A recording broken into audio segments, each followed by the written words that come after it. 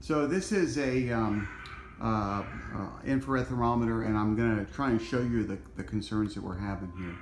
So the AC is running on this side of the house, and I'm going to shoot up in the vent and see I got 57, 58 degrees coming out of this vent, the fresh air vent, cold air vent. Okay, 57, 58.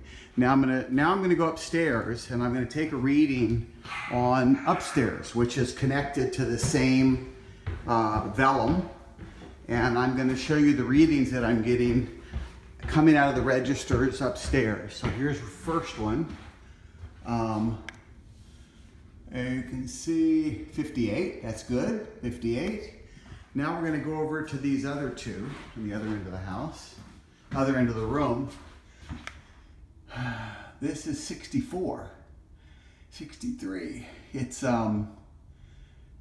well, it's 6 degrees difference. I don't understand. They're coming off the same vellum. I went up there and looked.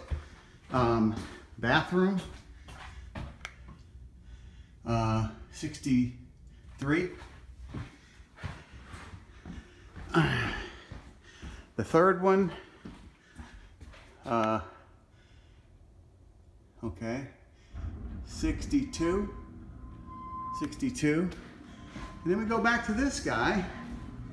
This is the one closest to the stairs, and it's 57 and a half. So I don't understand why on the same vellum we're getting such a dramatic temperature drop across these other ones. 6 degrees in just a matter of 20 feet.